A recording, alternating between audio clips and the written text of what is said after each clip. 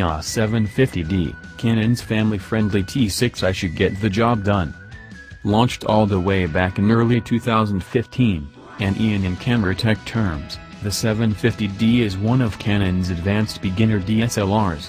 At the time of its launch, it sat above the most basic 1200D. These days it still sits above Canon's more recently announced 2000D and 4000D. Those looking for the most recent model in this range need to check out the Canon EOS 800D. If you're on a strict budget, considering older models makes a lot of sense. For those seeking to buy their very first DSLR, the 750D and its 24.2-megapixel APS-C sensor is still a pretty attractive proposition. Right now, you can pick one up with a kit lens for just shy of £500. That'll save you a good £200 off the more recent 800D. But what are you sacrificing to save the cash? Unlike the 800D, the 750D lacks dual-pixel CMOS app, which improves autofocus speed, accuracy and live view and video. The 750D's autofocus is still solid, though, and some other handy features could make it a better option for you than some of Canon's newer, cheaper DSLRs. If jaw-dropping, dynamic style is high on your camera priority list, you're unlikely to come to a DSLR for it.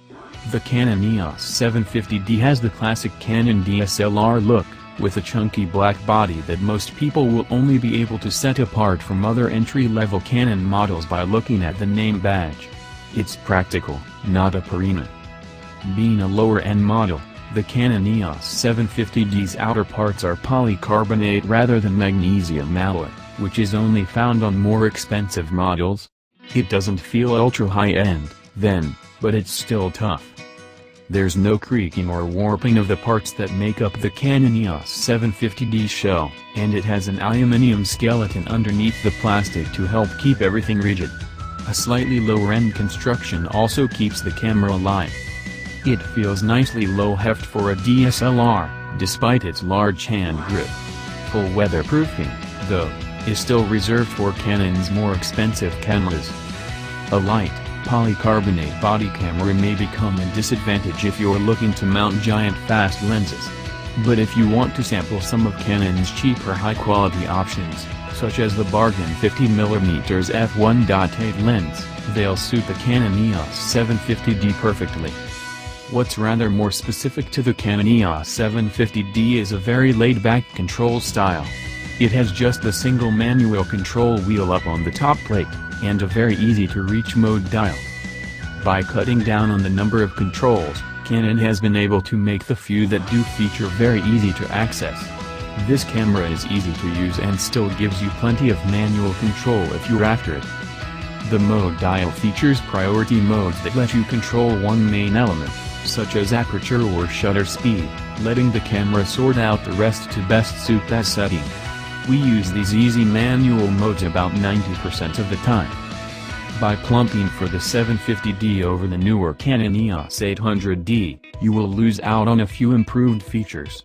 Most notably, the 800D features Canon's excellent dual-pixel AF sensor, which you won't find here.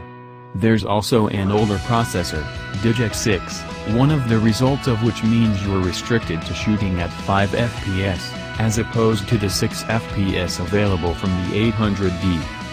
That said, if you're looking for a basic model that slots more easily into your budget, all of these improvements are nice to have rather than absolute essentials.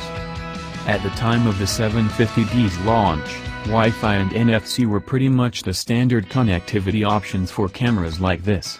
These days, NFC has on the whole disappeared, while always-on low-power Bluetooth connectivity is very popular. Either way, if you want to send your shots over to your phone for quick sharing, you can do that with the 750D. You can also remotely control the camera using Canon's pretty good free app.